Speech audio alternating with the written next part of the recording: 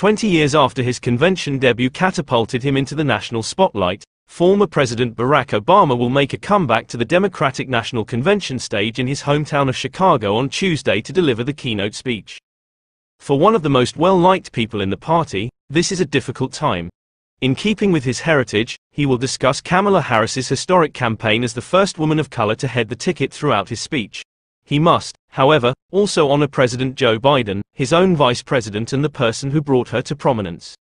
Since Mr. Obama's time as an Illinois state legislator seeking the U.S. Senate seat in 1963, he and Ms. Harris, 59, have been involved in overlapping political spheres.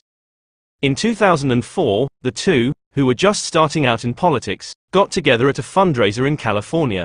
Having been one of his initial supporters, Ms. Harris went on to volunteer for his presidential campaign and contribute to his 2008 triumph.